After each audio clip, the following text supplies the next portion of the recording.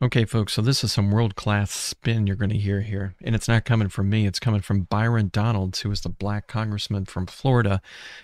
Famously, you'll remember Byron Donalds came out earlier this month and said that black people were better off under Jim Crow than they are today because of Lyndon Baines Johnson's economic policies and the health and education and welfare packages that he put together that supported black people, put them where they are today. Yeah, that's the guy.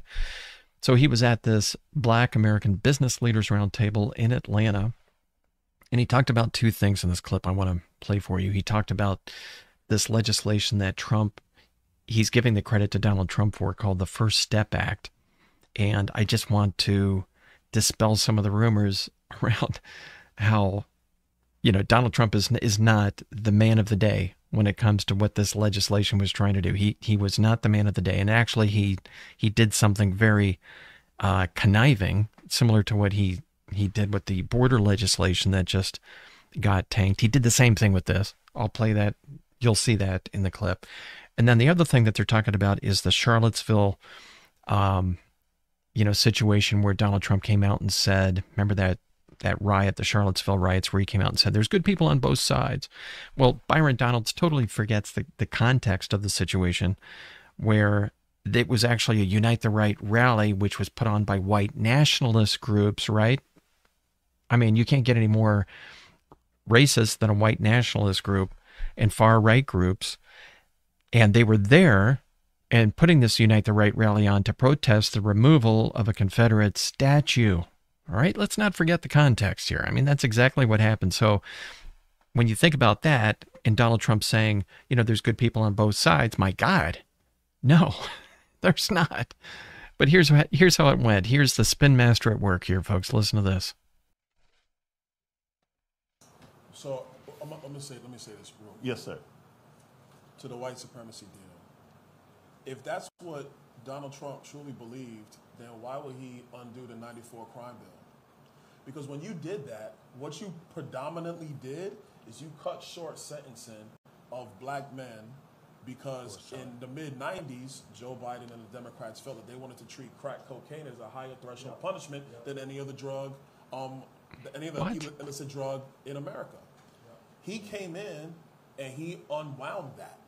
If your whole goal is, I want to be supreme, whatever the case might be, why would you do that? Racist. You see what I'm saying? Yeah. So like, this is where I think, and it's not against you, Luttrell. I know what you're saying. Yes, sir. It's really more for them than for you. Okay. But I think that people have to get past the narratives that come from media. Dr. Carson knows what happens when the media wants to have a narrative. Right. I know what it is when the media wants to have a narrative, because they just push that as opposed to actually digging into the context. My mother always raised me to say, to think, do not listen to what people are saying. You look at what people are doing. Right. Yeah. And I think that in our community, we have to get Just look at the facts. The narratives that come primarily from media and from people who have agendas. Let's be clear, because a lot of people have agendas, and look at what's actually happening on the ground. Right. I'm going to give you another one. Yeah. What's that one? Charlottesville. That's a good one. Yeah. Right. So that's a good one. one. Oh, there's good people on both sides. Well, what was never reported, never really talked about, is that he was actually doing a press conference on infrastructure that day. Mm. That was a 17-minute press conference. By the way, Joe Biden hasn't given a 17-minute press conference. Yes, he has. Come on. President. I'll give God. 17-minute press conference, right? Jeez. He just kept saying, 17 minutes. I condemn white supremacy. He said it like 6 or 8 times. In that speech. In that same presser. Right. The press just keeps asking. He had to be pressured to say that. They keep saying the same thing. He kept saying it until he said, look, what else do you want me to say? You have this person on that side, that person on that side, and then you have bad people on both sides, and we can't have any of this. Yeah. And they took good people on both sides, right, and ran with that for 3 years. Yeah. Yeah. Ignored everything else. The clip's still on YouTube today. Yeah. Okay. Which is a point that a lot of people, to the point of people coming around, particularly young people, that's what they're seeing. They've been told something, and now they're seeing it real for themselves, and they're saying, wow, he never said that. Wow, he never said it's happened several times. You know, folks, I mean, he makes it seem like black people have been spoon-fed a narrative, and now they're seeing the light for the first time. No, the facts haven't changed. I mean, that was a Unite the Right rally. White nationalist groups put it on. Racist white nationalist groups there to protest the removal of a Confederate statue. I mean, you can't change those facts. And to say that on both sides there were good people, no. Nobody's buying that.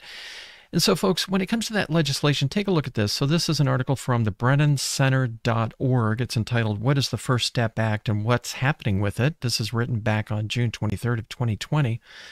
It just gives you a little bit of background on the First Step Act. It was intended to do two things: cut unnecessarily long federal sentences and improve conditions in federal prison. And at the time, what was going on, the article goes into that before 2010, an offense involving 5 grams of crack cocaine, a form of the drug more common in the black community, was punished as severely as one involving 500 grams of powder. And it talks about how this Fair Sentencing Act of 2010 tried to change that aspect of it in the sentences that affected, again, mostly black people, but it only affected on a forward-going basis. So everybody convicted under the now outdated crack laws were stuck serving the very sentences that Congress had just repudiated, and that's where the First Step Act tried to fix that. It tried to make it retroactive, so they could get out of prison sooner. So the thing that's ridiculous about that whole thing that he was talking about, he made it seem like Donald Trump carried the day with that legislation, folks. And I'll show you what Donald Trump did was he did the same thing that he did with the border legislation that came out.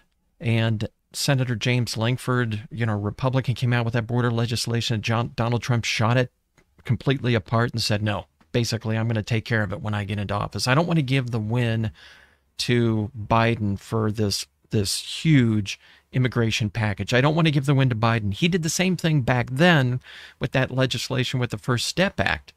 He did not want to give the win to Obama, basically saying, we'll do it when we get into office. This is something that's going to pass. It's got both us, Republicans and Democrats on both sides of this legislation want to pass it.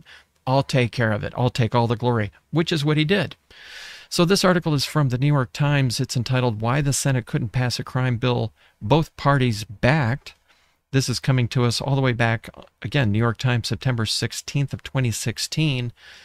And it talks about a major criminal justice overhaul bill just seemed destined to be the bipartisan success story of the year, consensus legislation that showed lawmakers could still rise above politics.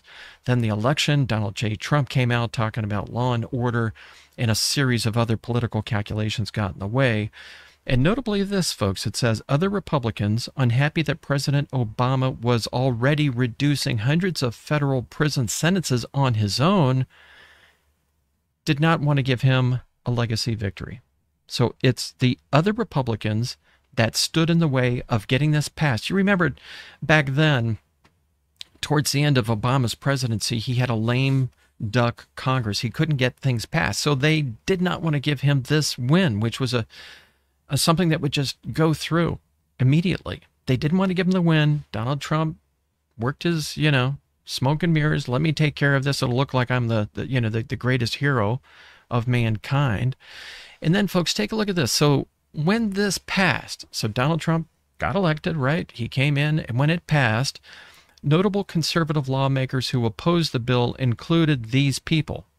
So it passed with a lot of Republicans saying thumbs down. Senator Tom Cotton, Republican from Arkansas; John Kennedy, Republican from Louisiana; Ben Sasse, Republican from Nebraska; Lisa Murkowski, Republican from Alaska, all gave it the thumbs down. And get this, no Democratic congressional members voted against the First Step Act. So Byron Donalds, this legislation would have passed back in Obama's day because he was already reducing sentences of people that were in prison. It would have passed way back then, but your man Donald Trump wanted to take all the glory. And when he did take all the glory, 12 of his Republican senators said no to the legislation, and there wasn't one Democrat that said no. I mean, so the spin, folks, so desperate to respin something to try to convince black people that Donald Trump's your man when he clearly isn't. I mean, just think back to when his father ran those apartment buildings in New York City, and they were trying to exclude black people from those apartment buildings. I mean, Donald Trump has got this legacy that you just can't spin away. Till next time, folks.